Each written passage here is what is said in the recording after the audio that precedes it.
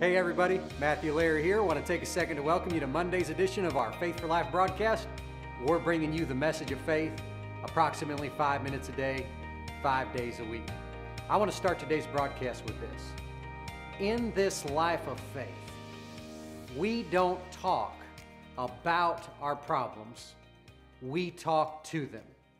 In Mark 11:23, Jesus said this, "For verily I say unto you, whosoever shall say unto this mountain, Be thou removed, and be cast into the sea, and shall not doubt in his heart, but believe that those things which he says shall come to pass, he will have whatsoever he says." Now, a mountain is representative of an obstacle or something in your way. And in this verse, Jesus is teaching us to speak to it. He teaches us to speak to things. Now, this is a foreign concept to most believers. You know, religion does not teach a man to speak to obstacles. Religion teaches a man to talk about his problem and then beg God to do something about his problem. But in this life of faith, we are taught to operate like Jesus and speak to the things that are in our way, speak to the obstacles. Now, it's not a foreign concept to speak to things because a lot of people speak to things all the time. They just do it in a negative fashion. They call their car old and junky. They call their house old and junky. They call their tools stupid and their clothes ugly. They're talking to things all the time, but they're just doing it on the negative side.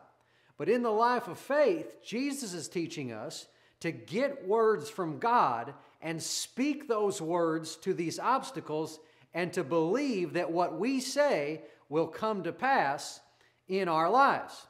Now, this is exactly how Jesus operated all throughout the Gospels. In Mark chapter 4, verse 39, it says that Jesus rebuked the wind. So Jesus is talking to wind. And then it said, and he said unto the sea. So Jesus is talking to the ocean. And what he said to the wind and the ocean, he said, "Peace, be still." He's speaking to things. He's speaking to its. We see it again in Luke chapter 4:39 when it said that Jesus rebuked the fever. So Jesus was talking to a fever, and he was expecting that what he said would come to pass. We see it again in Mark 11 when Jesus cursed the fig tree. So he was talking to a tree. See, Jesus spoke to things to get things done. The way he operated is this. He would come up to a situation and he would ask the Father, "Lord, Father, what should I say to this? What should I say about this?"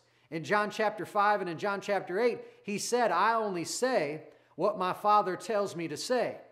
And then he would get words from the Father of what he should say to that thing. And then when he spoke it, he believed that what he said was going to come to pass because he got those words from the Father. And you and I are supposed to be operating the same way. And guess what? When he spoke to the storm stopped. When he spoke to the fever left. When he spoke to the fig tree and cursed it, it was cursed. So you and I want to operate like him, and we want to speak to things and use our words to get things done. Now, why does it work like that in this earth, in this physical realm? Well, everything in the physical realm was created by words of God, and these things in the physical realm then will respond to words. It was created by words, and it will respond to words. In Hebrews chapter 11, verse 3, it said, "The worlds were framed by the word of God." So see, when you put God's words in your mouth and speak to things, they will respond to you the same way things responded to God's words in Jesus' mouth. See, it's not responding, the things aren't just responding to you and me, they're responding to the Word of God.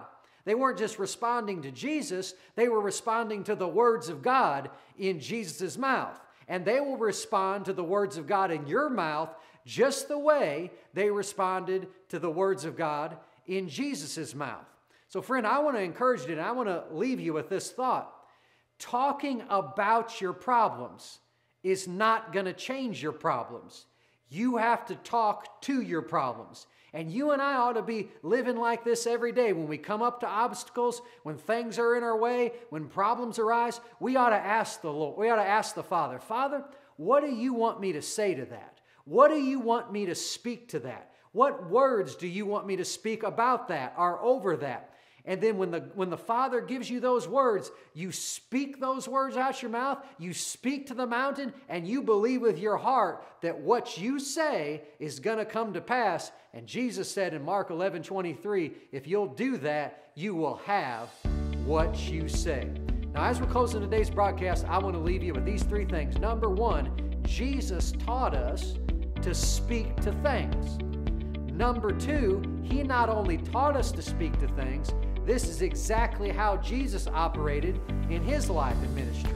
He spoke to the wind, spoke to the sea, spoke to the fever, and spoke to the fig tree.